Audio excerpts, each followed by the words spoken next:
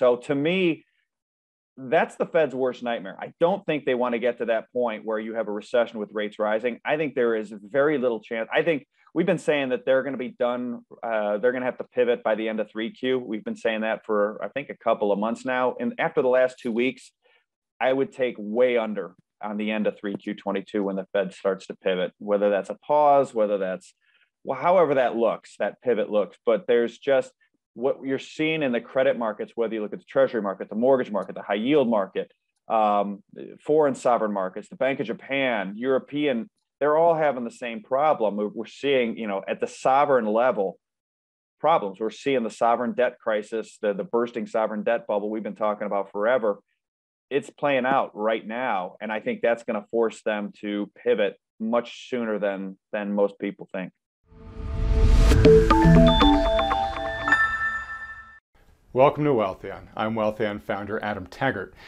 The last time today's guest was on the program, he made the case that the world's largest nations, burdened by over $200 trillion worth of debt, better, quote, get busy inflating or get busy defaulting.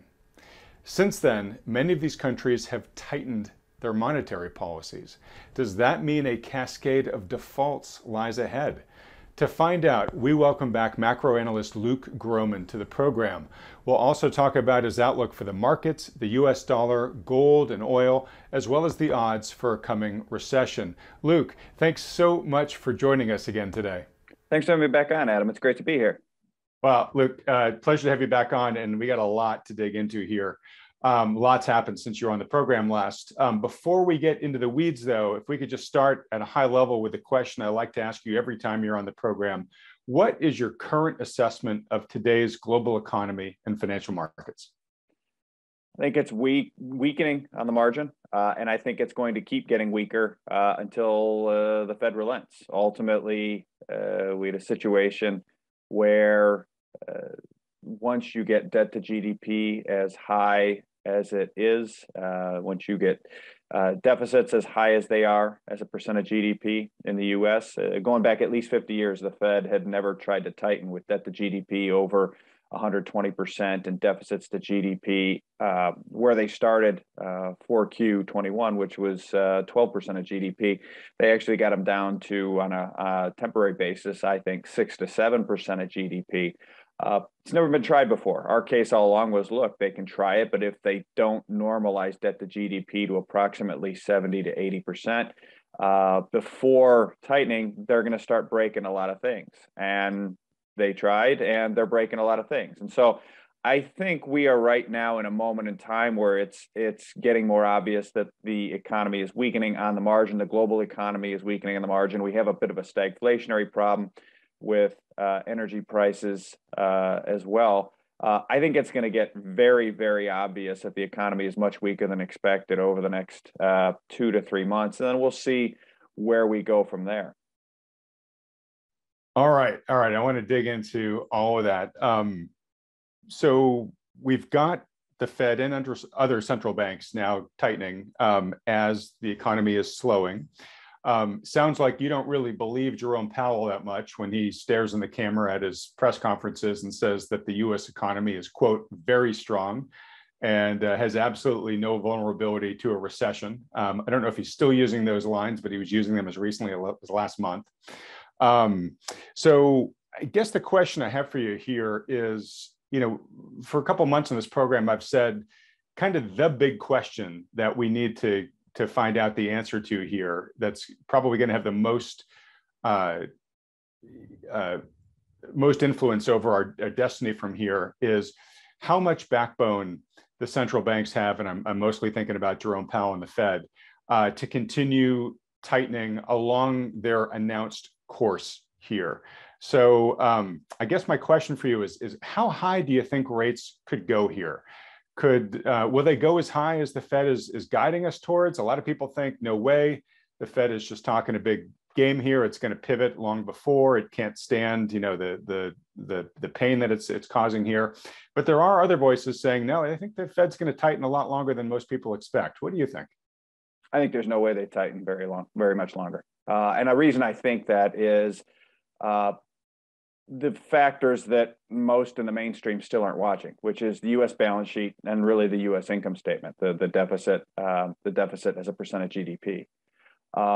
And when you look at those numbers, the debt to GDP, they are what they are. They're too high. That can go on for a period of time. But really, the issue is the income statement, right? So the U.S. is spending 70% of tax receipts roughly on entitlement pay-goes. So that's Social Security Administration, Health and Human Services. They're spending another, call it 25% of tax receipts on Treasury spending, which is interest and some of the stimulus, et cetera. That number, in fairness, could come down post-COVID. We'll see. It has come down a little bit, but it's running at a roughly $1 trillion annual rate still. Defense is another $800 billion. I don't think that number's coming down given what's going on in Russia and elsewhere around the world. So when you add those three up, those what I call the big three U.S. government expenditures are about 110, 115% of tax receipts. And here's the critical part. Tax receipts are at all-time record highs. If you graft them, they look just like all these bubble assets, except they haven't rolled over and crashed yet. But if we've been highlighting a chart to our clients showing the year-over-year change in federal tax receipts against the year-over-year change in U.S. equity market cap and against the S&P 500. Tax receipts are very, very likely going to fall sharply in the United States over the next 3 to 6 months. And if/when they do, the U.S. government is going to have to issue more treasuries into a treasury market that is already quite unsettled, as we've seen. It's already dysfunctioning. Mortgage market's already dysfunctioning. You've already seen the mortgage market 2 Fridays ago go no bid for a period of time. And at that point, I think the Fed is happy to keep tightening until they break the U.S. government. I don't think they're going to break the U.S. government. I think they're going to have to come back in, pivot, loosen, resume QE. I think eventually, I don't think that will be their first move. But I think just the degree, it has been one of the more fascinating dichotomies in my career. I've been doing this 27 years, and has been this complete ignorance of the elephant in the room, which is the U.S. fiscal and debt situation. We keep hearing all these policymakers come on and talk about the Volcker playbook, like debt to GDP was 120% in 79. It wasn't. It was 25 to 30%. Like deficits were 6-7% of GDP. They weren't. They were 1.5 to 2. So that Volcker could put the U.S. economy in a recession. Oh, by the way, is a much less highly financialized economy, younger economy. Payments were way lower. It was just an entirely different animal, and yet consensus to me, or it's certainly a big part of consensus, seems to be, well, don't worry, the Fed can show their inflation credentials again, put the economy into a recession, and it'll be just like Volcker. It's not going to be just like Volcker, because if they put the economy in a recession, the last 4 recessions saw debt to GDP, or excuse me, deficits as a percent of GDP rise by 1,000 basis points in the COVID crisis, which I think is a special case. Throw that up. 800 basis points, 500 basis points, 300 basis points, 3 prior recessions to that. So let's just take the middle case, 500 basis points. You're talking about 500 basis points on a $22 trillion economy that has $1.1 trillion in extra treasury issuance, basically immediately over the next short run that would have to be issued as receipts fall and as countercyclical payments rise in a recession. You would, unless the Fed came back in with sizable QE, because, oh, by the way, the Fed's supposed to be selling treasuries alongside that increase in treasury issuance. The U.S. is still going to be running a $1.2 trillion deficit. And foreigners, with the dollar where it is, I don't know if people saw the TIC report last week, they're selling treasuries. The Japanese are selling treasuries. The dollar's too strong. So who's the buyer? And the answer is it's either the Fed if they don't want rates to rise or in a recession, or if they want to let rates rise in a recession, like they do in an emerging market economy with the balance of payments problems, then that's what the U.S. is going to have. If the Fed stands aside, we're going to see a recession with rates flat to up, treasury rates flat to up in the United States, which, when we're this indebted, is not very good for a recession. So to me, That's the Fed's worst nightmare. I don't think they want to get to that point where you have a recession with rates rising. I think there is very little chance. I think we've been saying that they're going to be done. They're going to have to pivot by the end of 3Q. We've been saying that for, I think, a couple of months now. And after the last 2 weeks, I would take way under on the end of 3Q22 when the Fed starts to pivot, whether that's a pause, whether that's, well, however that looks, that pivot looks. But there's just, what you're seeing in the credit markets, whether you look at the treasury market, the mortgage market, the high yield market, foreign sovereign markets, the Bank of Japan, European, they're all having the same problem. We're seeing, at the sovereign level, problems. We're seeing the sovereign debt crisis, the bursting sovereign debt bubble we've been talking about forever. It's playing out right now. And I think that's going to force them to pivot much sooner than most people think. Okay, and I want to give you credit for having been talking about the risk of a global sovereign debt crisis for a long time.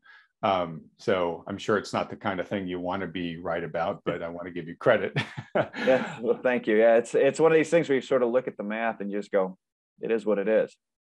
Right. All right. Well, so you've walked us through some compelling math here, which basically says, look, if rates continue going up, and in tandem, if the economy continues slowing, especially in such a way that it's really impacting tax receipts, that a lot of this kind of spending that's baked in the cake already, it just becomes really hard to, to continue without having to, either borrow at much higher rates, which just exacerbates the situation, or with the Fed stepping back in as kind of the buyer of last resort here. So there's a number of questions that come out of that. You just said that you answered a number of mine, but you said you think that the Fed probably stops by the end of Q3 or sooner. Like you said, you take the under on that, which is kind of interesting because we don't have that much time between now and then, and the Fed is still talking really aggressively, and of course, inflation is still headline CPI is still really hot right now, right? So this is the proverbial rock in the hard place, right? So let's assume for a moment that inflation doesn't moderate, and I think there are a number of reasons to expect that it will going forward from here. But let's say that inflation remains, closer to where it is now for longer than folks want. Does the Fed pivot into that? Can it if it's backed into the corner and it's got to pick either I got to start letting debts default here or slowing the economy a lot more with a higher cost of capital, or we got to let inflation rage hotter longer than we want. Do you think the Fed's going to pick the latter? I think they have to. I don't think they have a choice. I mean, the dirty little secret is the only way the Fed was able to step back to even try to tighten is because of inflation. They need inflation to run hotter for longer. The policy prescription for pretty much every instance of debt to GDP being this high in a twin deficit nation is significantly negative real interest rates for an extended period of time. And they did it for a compressed period of time and they weren't negative enough. Right. So we had 12%, 11% nominal GDP growth in 2021 with at the end of the year, 8% CPI. And we saw US debt to GDP come into the year at 2021 at 129%, end the year at 122%. Great. They delevered by 7% because bondholders got screwed on a real basis because inflation was running 8% and yields weren't. The challenge is that you need to run those numbers. I think you got to get to 70 to 80% of debt to GDP. So, 122 to 80 is 42. We need 6 more years of that rate of deleveraging, right? We delevered by, 42 points, 7% from 129 to 122 took those numbers, right? So I'm just linearly running it. Maybe even you give yourself a benefit of the doubt. We need to do it non-linearly, right? To say, okay, 7% deleveraging of the debt to GDP per year to where the Fed can raise rates without blowing up the system. It's just a normalized policy without blowing up the system. Needs 12% nominal GDP for 5 years with rates at 2 and inflation at 8. And the problem is if you tell people that ahead of time, who's the sucker at the card table who's going to hold bonds under that scenario? The answer is nobody. They're going to sell them all to the Fed. And so that's where I think we're still in this part of the game where there's this, the Fed's, people are still looking at what the Fed's saying credulously. They're not looking at where they are, which is the only way they were able to even back away from markets is because inflation was running so hot. Now I do think you'll probably see some deflationary headlines over the next 2-3 months, right? Whether you're looking at home prices with inventories building, you're looking at retail inventories. Obviously, there's fire sales going on. You're starting to see inventories build across the economy. I think you're going to see some inflation. At the same time, sorry, you mean deflation, right? Or excuse me, deflation. I think you're going to see some deflationary impulses. At the same time, I'm not sure energy prices are going to move down a whole lot for both geopolitical reasons, cheap energy reasons. I think commodity prices aren't going to move down as much as they would like. Maybe it's a little bit sequentially, like they have already do some commodities, but I don't think as much as they need them to. And so then they're really stuck in this rock or a hard place point. I think the only choice they really have, and I think critically, tax receipts are going to move with inflation. You're already starting to see it. Tax receipts were down double digits in May, year over year. It's a noisy data series, so I don't want to get carried away with it. I would bet pretty good money they're going to be down big again in June. They'll probably be flat in July because the year ago comp's really easy. Because if you remember, 2 years ago, we moved all the April tax receipts into July when we deferred the tax collections in the COVID year. But tax receipts, I think, are going to be terrible for the next 2-3 months. And so the problem with that is that your deflation, the deflation's coming down. The ability for the Fed to back away is coming down. But at the same time, your Treasury supply is going to have to go up. But unless Treasury sort of runs down the Treasury general account, right? They've got sort of this checking account that they've got some money in, $500 or $600 billion, I think the number is right now. Right. They can fill in some gaps, but it's finite. And so you're getting to this point where it's decision time. They are going to be cornered from the standpoint. The question you just posed, do they loosen into a spike in still elevated inflation, or do they keep tightening? And if they keep tightening, it's only on the other side going to make the amount they have to print to basically save the system from collapse even greater. It's going to be like COVID again, where they're doing, $600 billion a week or something to basically keep the Treasury market functioning. I don't know if that's the right number or not. I've not done the math on that, but it's going to be some number where we're all like, wow, that's a huge amount of QE. So, but that decision point, I think, is coming by the end of 3Q22 at the latest. All right. If you're correct, we're not going to have all that long to wait to see, the next chapter of this story. Let's assume for a moment that they do this. Okay.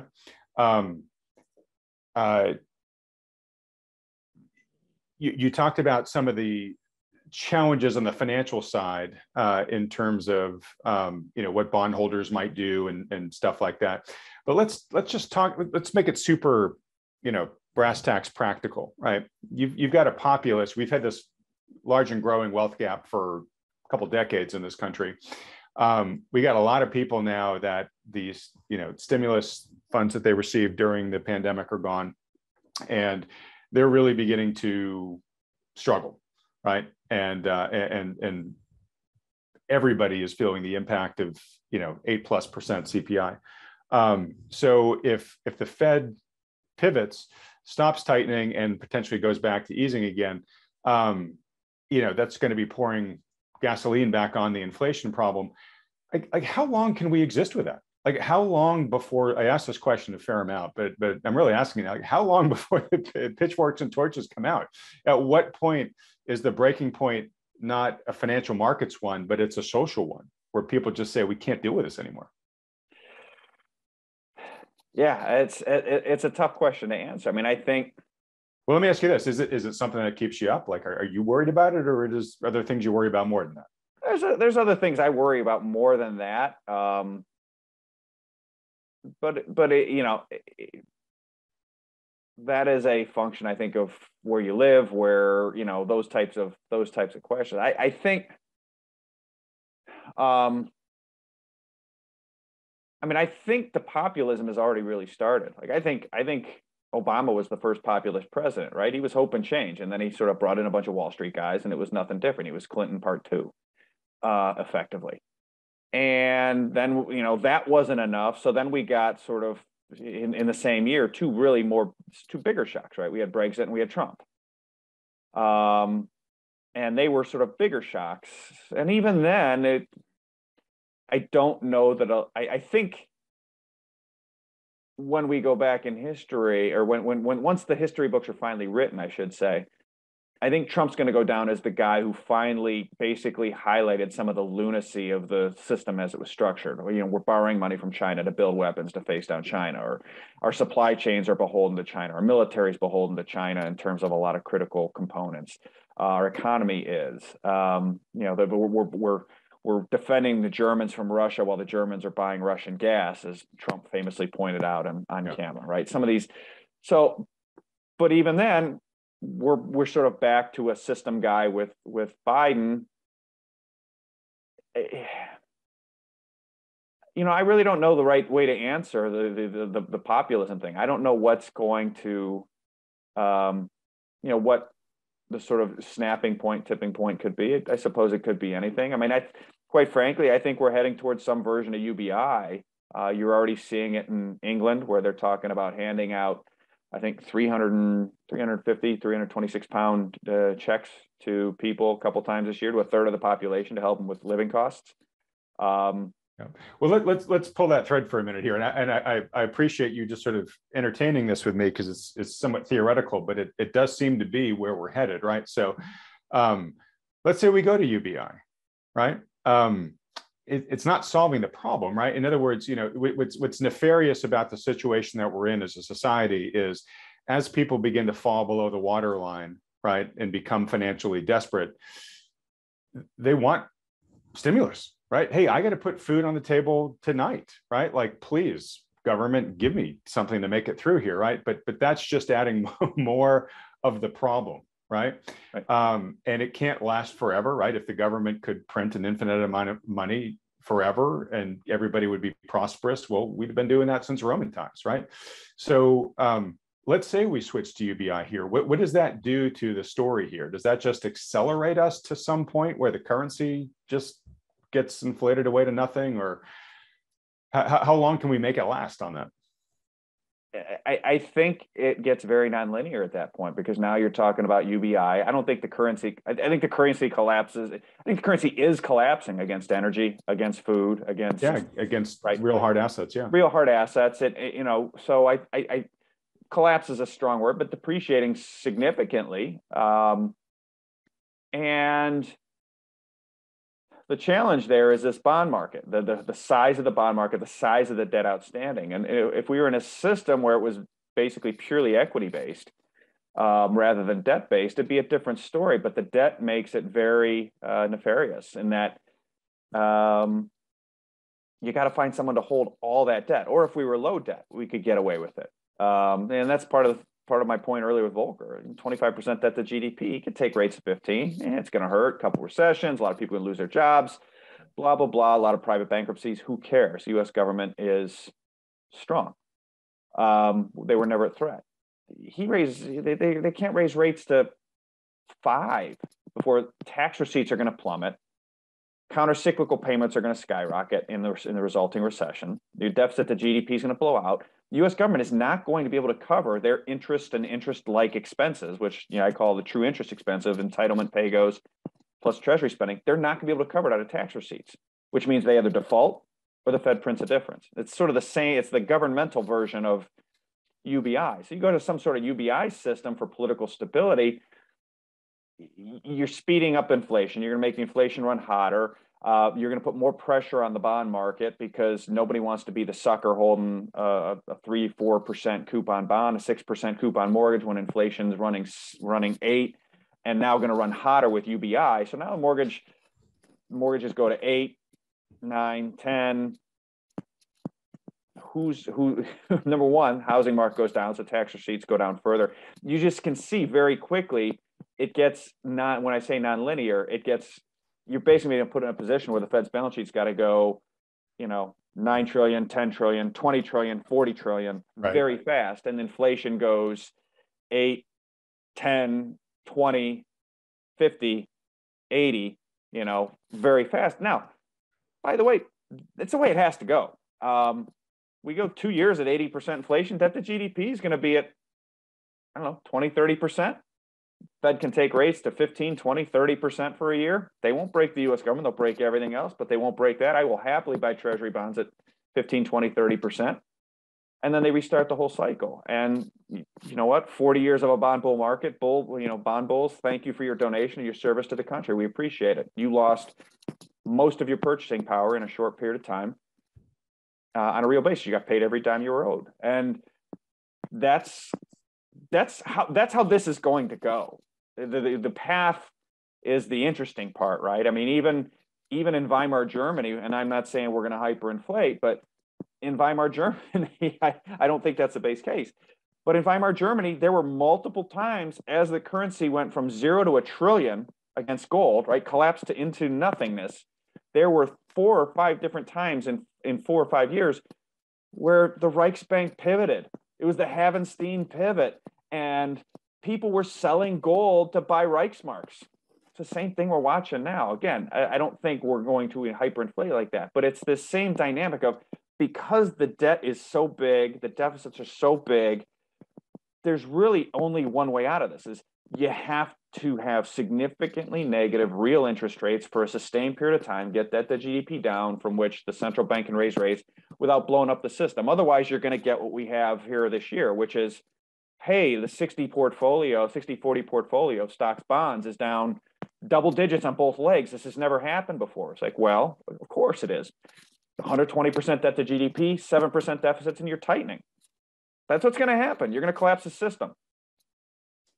All right. And I think we can largely expect the status quo to do whatever it can to keep the system intact. I think that's inflating. That's why I say that latter. At the end of the day, right, when push comes to shove, they're going to inflate. Print the money. Yeah. So following your logic here again, and I'm going to come back to my question just in a slightly different way here, and then I promise I'll leave it. But if we go the inflation route that you mapped out, presumably as the Fed is, pumping tons of liquidity in the system here, asset prices will go back up again. So it'll quote unquote kind of rescue the markets. Hopefully we'll get some additional economic growth out of that. But I mean, I think the past couple of years have shown us that we can shove a lot of stimulus into the system and not get a lot of GDP growth for it. So I'd say that's a little debatable. But, even if asset prices go up,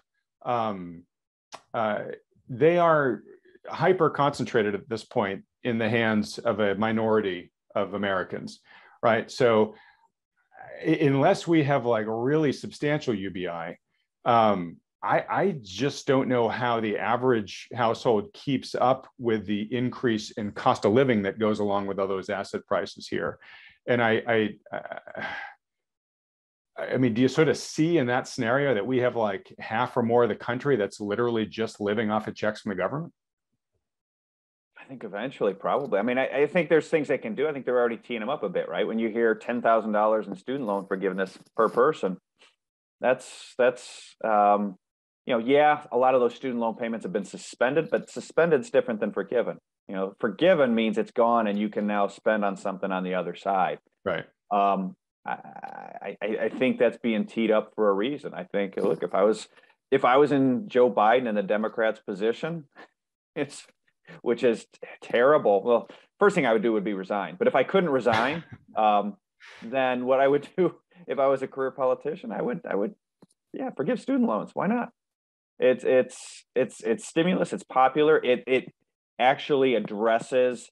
It's popular with those with loans. I think that there's you open sort of a bit of a Pandora's box. Yeah. If you do it, because it's so preferential. It's preferential, but it's preferential to a generation, by the way, that, to your point of, the boomers have 70 trillion in gross assets. Well, I guess it's 55 trillion now, but 55 trillion in gross assets, 25 trillion net worth. They've got all the money. And this younger generation is looking at it going, how am I ever going to get a house, a foothold in this ownership economy, the economy? this I think goes along, that a measure like that would go a long way in doing it. But there's ultimately, you get to this point, the bondholders win or the bondholders lose. And once and that's how it always is in any cycle. And if you expand the cycle time after time with bailouts, central bank stimulus, the things we've done, if you don't allow the defaults to happen, as we've repeatedly done, then the debt gets so big that it's no longer a choice, the bondholders win or the bondholders lose. Now it's the bondholders lose by inflation or the bondholders lose by default. That's right. it. It's the classic von Mises quote, right? It's exactly destruction of the currency or walking away from it. And we're there. We're there. And so there's no easy, and that's why I say the first thing I would do as I was a politician is I'd resign, because it's a no-win situation.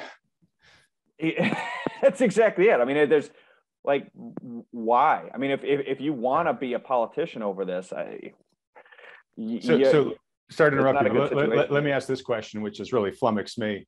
Why do you think Jay Powell signed back on again? He had a perfect opportunity to kind of slink out the back door.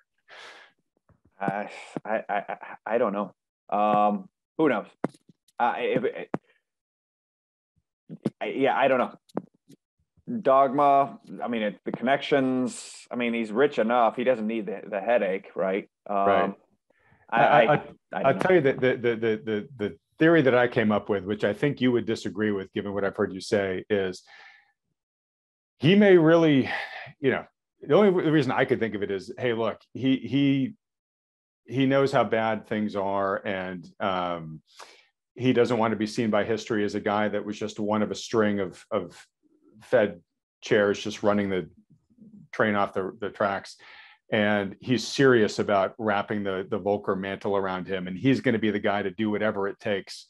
But I think you would say, doesn't matter. It's a lost game at this point. He's literally just signing up to lose. If he thinks he can do that, then we should all be in cash, because it's not going to work. He's going to blow up the stock market. He's going to blow up the bond market. He's going to blow up global sovereigns. He's going to blow up everything until he either cries uncle, or he stands aside. He stands aside and lets the U.S. government default on their obligations. And by the way, after the European Union does the same and Japan does the same, et cetera, you basically So now it's interesting when you spin it, when I say it like that, when you hear him saying things like there are things that could happen that could change the international status of the dollar in the global financial system, whatever he said last week, which had me scratching my head for a Fed chair to say that. Maybe this is part of a grand plan. I've consistently been naive to think that they understand things better than they do. Maybe this is one of those times that they actually do. I don't know. Okay. Let me ask you this, if you don't mind. I make you, Luke Gromen, Emperor of America tomorrow. What would you do? Would you just let the natural forces of deflation run their way? And yes, it would be mega painful, and all the bad debts, would default, and we'd have a couple really bad years. But then the dust would settle, the sun would still shine, and we could come back out and kind of rebuild things from a smarter baseline. That's one thing, one option. The other is something else. What would you do? Good gosh.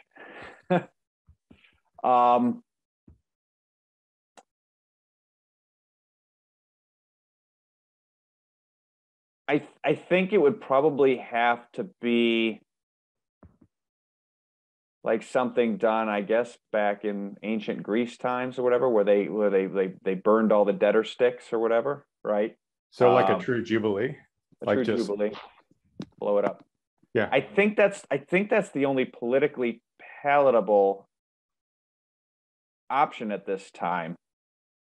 I would probably do that, combined with a massive domestic fiscal stimulus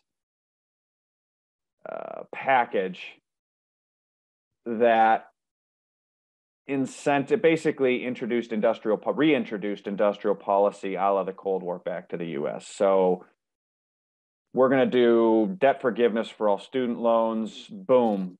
But you attach a condition to it. You cannot file for unemployment for the next 5 years if you agree to the forgiveness, right? You attach and then on the other hand, and then other other unsecured debt, treasuries, etc. I mean, mortgages. I think you can't give up. Secured debt remains there. So it's the unsecured stuff, student loans,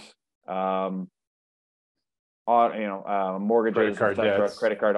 I probably implement yield curve control immediately that would allow everyone to refinance right away, right? So boom, the Fed's going to buy the entire bond market basically at whatever 2, and short rates are 0, short rates are a quarter, whatever. So there's a little spread there the banks can make. And on the other hand, I turn around and I reintroduce industrial policy. I'm going to run a $5 trillion deficit this year, financed by the Fed. And I'm going to do that for the next 5 years. And I am going to I'm not going to spend 50 billion on semiconductor infrastructure. I'm going to spend, and maybe 5 trillion is not the right number, but I'm just being sort of hyperbolic, but whatever. I'm going to spend $1 trillion on semiconductor infrastructure. Yeah. Forget it. This whole Taiwan thing is insane. We're bringing it all back. All of it now. We're bringing everything back, and we're going to run the deficits to do it. And the Fed's going to finance all of it. They're going to print the money. Inflation's going to be 50% per year for the next 5 years. Unemployment is going to 0. Wages are going to go up 60% a year for the next 5 years. You're going to get a rebalance of working class versus whatever. You're going to get a definancialization, a rebalancing. Bondholders get absolutely waylaid. You had 40 years. You know what? Your turn in this banking machine. And then at the end of that period of time, we have a rebuilt. The infrastructure of this country is, inexcusable for the richest country in the world, right? There's so much low-hanging fruit. Some sort of package like that where you could, labor rates are going to go through the roof, but that's the only way you're going to get labor. I always hear this discussion, we can't reindustrialize because the labor's not there. Pay them. It's like Charlie Munger says, you show me the incentives, I'll show you the outcome. You pay guys that, are laying asphalt $200,000 a year. I guarantee you there'll be plenty of people to do it. There will be no labor shortages if you're paying labor enough money to make a living. They can't right now. And so you're short labor. There's a bid-ask spread. And the solution is not what the Fed's trying to do now, which is, let's just crash the economy.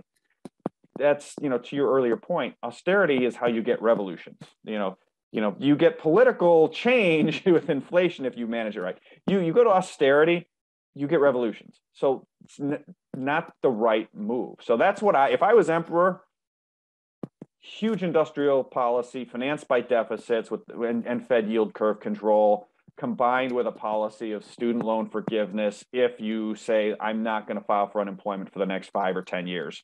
And if I do, the loans get put back on me or something like that. So they can't just offload the loan and then sort of, not work in the productive economy. So extreme, yes.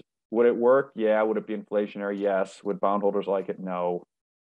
Do I care? But we would end up with a much less financialized system that was much more based on productivity and our vulnerability to, these 1,000-mile supply chains and actors that we don't necessarily know how much we can trust, is way less than it is today. It checks, definancializes, it shrinks the wealth gap, it increases productivity, it increases domestic and national security. It just checks a whole lot of boxes. Decreases as you said, I think the wealth gap, right? And then the bondholders, get right-sized here in this model. All right. Well, look, I appreciate you fielding this, folks. I did not prepare Luke that I was going to drop that question on him, so he was very kind to do that in real time. I would probably be more simple in my approach as emperor, but I think I would be a lot less popular than you. So I was trying to keep my head attached to my shoulders. All right. Well, look, so that we've been talking a lot about what is likely to happen in the coming I don't know, couple of years, 5, 10, time frame, maybe in terms of, or the pivot would come a lot sooner, but in terms of, going full UBI and all that type of stuff, that's probably still measured in years down the road. I want to ask you, Luke, more about kind of surviving the next 12 months. But real quick, I do just want to observe, we've had a couple interviews now since Wealthion's been around, and I'm detecting from you maybe a stronger sense of concern about all this, meaning there was a lot of this that you were warning about, but it was still kind of on the whiteboard. It was a little more academic. It feels like you're now seeing some of this stuff actually happen. You're nodding as I'm saying this, but are you truly a bit more concerned because this timeline is now kind of really beginning to unfold here? Yes, and also because policymakers are acting dogmatically or worse. There's the famous quote in The Big Short where I think it's Steve Eisman goes and meets with Ken Lewis, the CEO of Bank of America, and they can't figure out what he's doing in mortgages, and they think there's some big strategy. He's laying off the risk, and he gets done. He goes, "Oh my God, he's dumb. There's nothing more than that. He's dumb."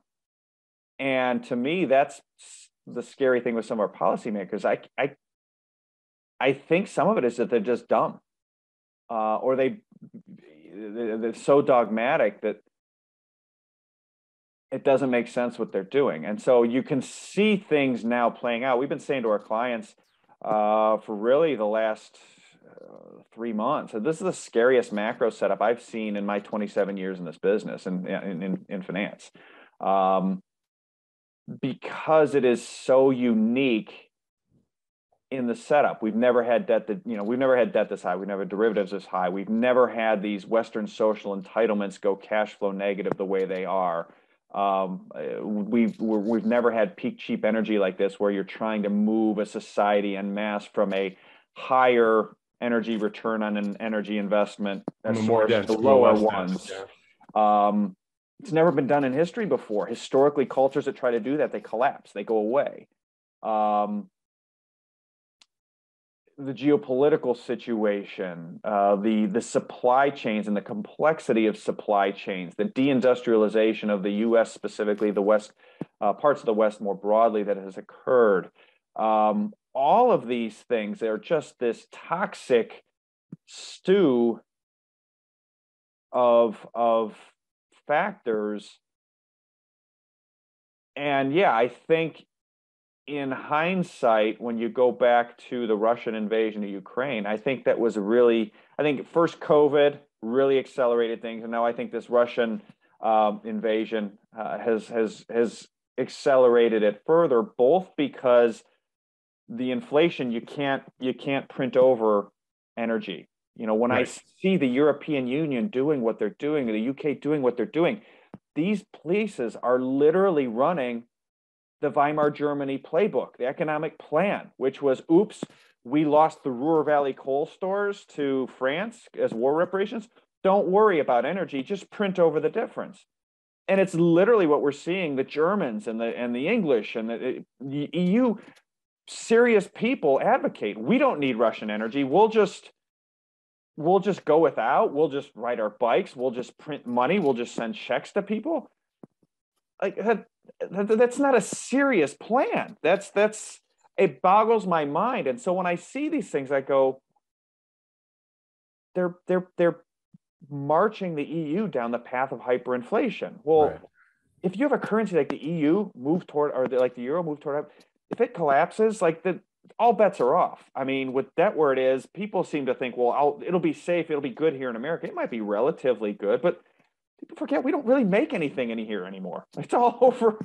The supply chains are stretched out. We saw what happens when supply chains break down. It just takes a couple parts and the car doesn't get built. The computer doesn't get built. So to me, I think why I'm really getting more concerned is the leadership and the response to the leadership. I mean, to me, it was obvious what Putin was going to do. I mean, he had to have known that we were going to sanction him. We've been doing it to everybody. So then when he basically weaponizes gas to support the ruble, to me, it's stunning that, I mean, it seems like Plan B was in the West was like, okay, let's kick all the Russian tennis players out of Wimbledon and send another $40 billion to the Ukraine. And so I think that's why I'm so frustrated and so frightened, maybe a bit of a strong word, but so concerned because of the lack of strategy, the lack of understanding of making connections that I'm seeing in the West in particular around these issues. It just either it's like, oh my God, they're dumb, or they're so dogmatic about their view of the world that they don't see what's happening. And it kind of ties back to my initial point that there is no discussion. There's just this blind discussion. We'll just fight inflation like Volcker. You don't have the balance sheet to fight inflation like Volcker. You don't have the deficit to fight inflation. You don't have the demographics. You don't have the economy. You don't have any of it. And yet you think you can because why? Because you're standing under the same flag? That's not how it works. Yeah. There was, so you and I have been longtime students of the importance of energy, both to functioning economies, but also just our way of life. And, when you look at armed conflict throughout history, it's largely always been a story of resources, and all resources in one extent or another, are based in energy, the energy it costs to extract them. So one of the more seminal books written about the energy story is The Long Emergency by James Kunstler. He wrote another book called Too Much Magical Thinking. And that's exactly what I hear you railing about right here, Luke, right? Is when people don't really appreciate or even understand the big predicaments they face, it's tempting just to sort of, in the interim, turn to magical thinking, right? And proclaim all the ways in which it's not really a problem. And those then die as reality really begins to arrive in force. And then what results is many fewer options than you would have had if you had taken action earlier. So anyways, I totally share, and I appreciate you sharing your concerns here about the captains of the ships of state in which we are all in right now. Okay, so getting back to kind of, in the immediate term then, so we have what I believe, looking through your eyes, is sort of this destiny with inflation down the road. But we right now very well may be looking at disinflation for the rest of the year, and maybe even tipping into deflation in certain areas, depending upon how long the central bankers tighten and how much they tighten by. So I do want to sort of ask you, the question I want to ask you is, what odds are you placing right now on us going into a recession, and how serious of a recession do you think it may be? And I want to just preface this by, you mentioned the EU. I was really shocked by this. This just came out a couple hours ago. I don't know if you saw it, but story from Reuters. European Central Bank President Christine Lagarde warned that the risk of an abrupt correction on Europe's financial and housing markets is severe. And this is coming from the same folks that said, hey, when it gets serious, you have to lie. The fact that they're now all of a sudden waving this red flag on, like, hey, might get a lot more painful than it's been already in both the financial markets and in housing. So they're even trying to kind of tell people to assume the crash position here a little bit. So anyways, back to the question. What odds do you think we have of entering recession here, and how bad do you think it could get? I think in Europe, it's 100%. Our interview with Luke will continue over in part 2, which will be released on this channel tomorrow as soon as we're finished editing it. To be notified when it comes out, subscribe to this channel if you haven't already by clicking on the subscribe button below, as well as the little bell icon right next to it. And be sure to hit the like button too while you're down there. Last, if the challenging macro outlook Luke has detailed in this interview has you feeling a little vulnerable about the prospects for your wealth, then consider scheduling a free, no-strings-attached portfolio review by a financial advisor who can help manage your wealth, keeping in mind the trends and risks that Luke has mentioned here. Just go to wealthion.com and we'll help set one up for you. Okay, I'll see you next over in part 2 of our interview with Luke Gromen.